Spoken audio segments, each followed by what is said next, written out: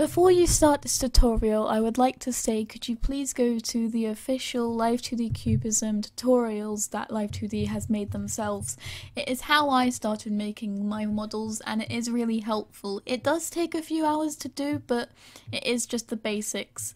And quite a few of these things in here I might not go over that they do go over in the tutorial. So before you watch this, can you please go watch the Live2D Cubism tutorials.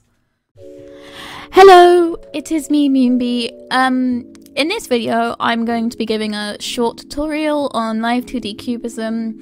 For example, making a very simple model, if it's front-facing or side-facing, just some basic rigging, and some basic things in the animator, or if, for example, anything that you've seen on my channel, I will likely show in this video. So let's get on with making a model. When making a model in Live2D Cubism, it usually helps with Gacha if you take the body sheets and build the character from then up. If you were to be making just a normal model, like some of my others, you would simply just build up the character with like separating the legs and the arms and the head, and depending if you want waving hair, you want to separate the hair, and for the eyes you want to like have the tops, the sides, the whites and the pupils. If you're making a front-facing character, you have to make all the parts front-facing. So there are many tutorials on YouTube which can help you make front-facing characters. But for me, I usually take the body part and make it kind of symmetrical, but also kind of still looking like the model. Usually it does take a lot of time, but in the end you do get the hang of it and you get a bit quicker. For simple rigging, for me, whenever I start or make a new model, I start with the eyes, because I find that is one of the most easiest things that I can do. It's very simple with the eyes. All you have to do is make them move up and down, and you can kind of like squish the eyes and the pupils and the sides into the top lid so that you can make it look like the character is blinking. Also, you can make the eyes, the pupils, move from side to side, but if you have the pro version, you can make them just look all over the screen, like my character. Also, probably before you start rigging everything, it is really helpful to make the rotation of the head, because once you've put all the deformers and rotation things on there, you will not be able to do that in the future, and it's something I forget an awful lot. For rotating the head, you simply have to select all the eyes and the hair and the head and the mouths of the head, and then put it all into one big rotating deformer, and then you can make it a rotating head and put it into one of the key things. And also a very simple thing that you can rig after this is possibly the arms and the legs. The arms and legs require just some rotating deformers, and usually what I do is that I would select for instance the left arm, I would select the left arm and another part of the left arm and just select that whole bit and create a rotation deformer for that, and then I would go and add that to a perimeter so that I can move it in the animation mode. And then I would go and take the other hand and I would give that its own rotation deformer and give that a part on the deformer as well, so that the arm and move can move by themselves, but then it still looks kind of human and realistic. You do the same for the legs.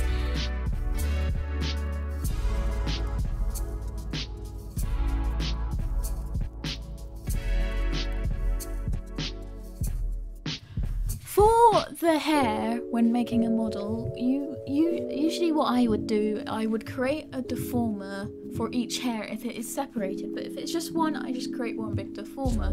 At the bottom of the parameters, there are three the parameters, one for the front hair to move, and then the side hair to move, and then the back hair to move. You put deformers on the hairs, and then you can move the hairs with the deformers to make it look like it's swaying in the wind almost. I would usually do that for all my bits to make it look like in the wind. Here are some just examples of me doing the hair.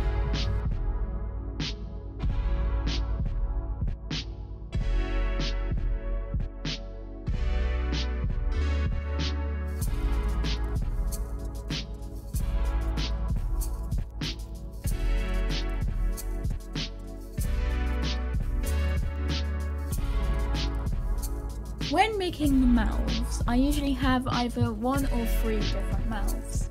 So you usually have your closed mouth and your open mouth. So what you would want to do first is create a parameter for the closed mouth on the mouth open parameter. And then you would do the same for the open mouth. What I would usually do with the open mouth is kind of stick it all into the closed mouth, and then when the mouth opens, it actually looks like it's an opening mouth. Another thing that I do with the parameters is that I click a little button that's here, I can add another little parameter on so that I can make the opacity, so I can make it not seen at one stage, but then it can be seen opening at another. You would usually have to apply this for all the mouths that you do. For example, on the Beautiful Lie meme, I did apply I did make the mouths move one into another to make it look like the character was talking.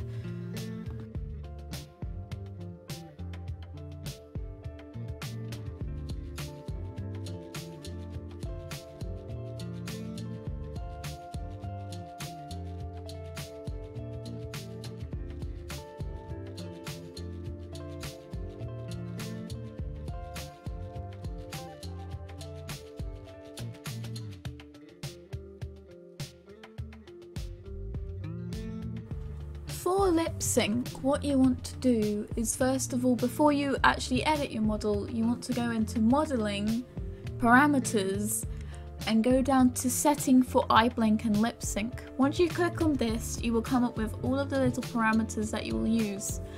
For lip sync, you can see here it says lip sync here, and you want to select the parameter either mouth open or mouth form depending on where you're going to make your mouths move. You will click OK. When you go into the animation mode, put in your audio. That has to be a WAV file. If it's not a WAV file, it will not be able to be put into the program, as Live 2D Cubism only takes waves. There are many free websites online which can help you convert your files. After that, you want to make your thing as long as you can to like where the recording ends, and extend your character as well. After you've done that, you can go up to animation, track, and apply lip sync. You will come up with a little box here. You want to put the model with the recording or the audio that you've set and click OK, and it will automatically create a lip sync. So example,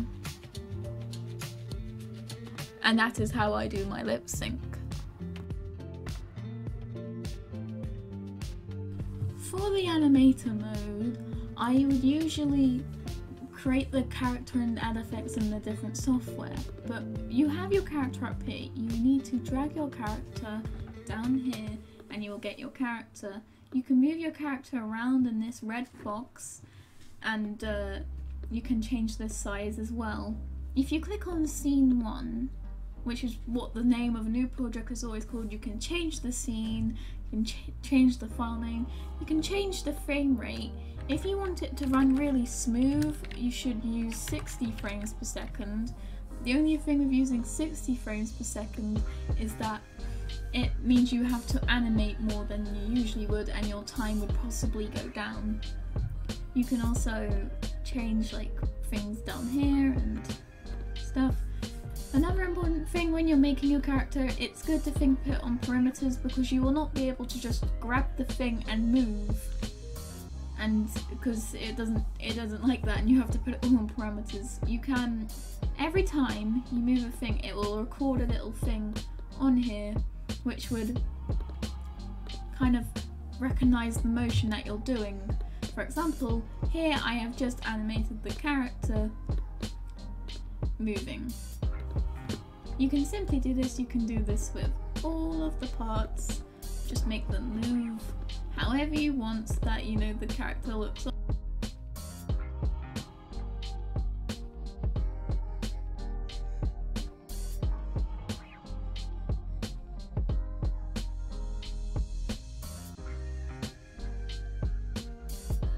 to export a file, you need to go to Export Image Movie, click on Movie. You can, if you want, export it as a GIF and make it a gift, but I usually click Movie,